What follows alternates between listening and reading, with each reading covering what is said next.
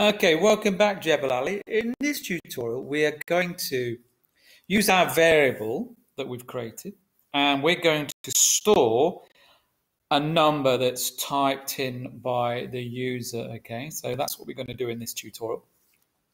So first thing we need to do is go back to our variable section, which is just here.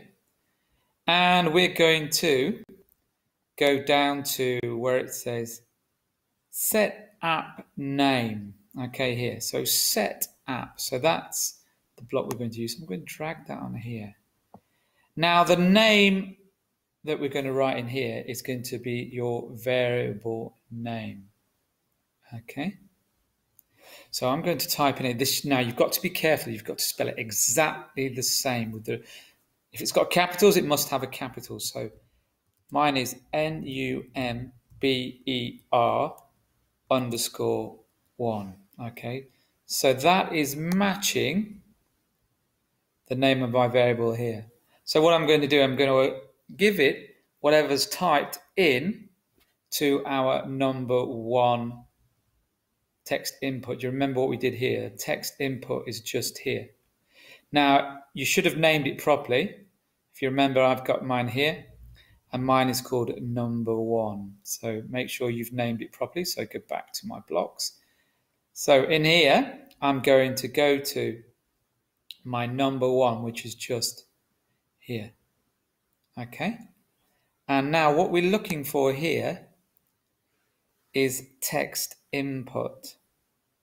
Okay. So there you go. So from number1, get text. That's very important that you're getting the text that's typed into the number1 text input. I'm going to drag that and you'll see that that goes nicely inside here.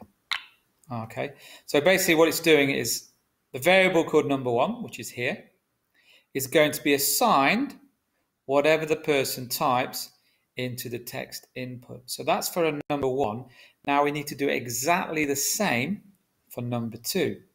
Okay, and a quick way of doing this is if you right click on your first one and you click on duplicate, and then all you need to do is change two things.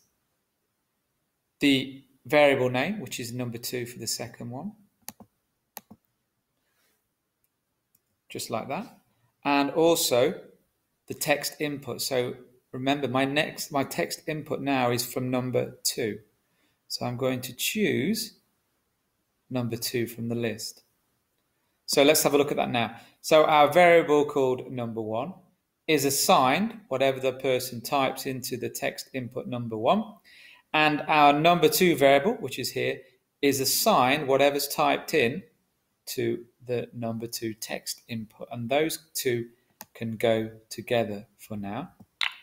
Now, so what you've done now, you've assigned user input and stored it in the variable, the two variables. Next, we are going to perform our first calculation, okay? And I'm going to stop there. I'll leave that code on the screen for you, and I'm going to look at that in the next tutorial, okay? So we've assigned a variable, and the next tutorial we'll do the first calculation, okay? I'll see you in the next tutorial. Take care. See you soon.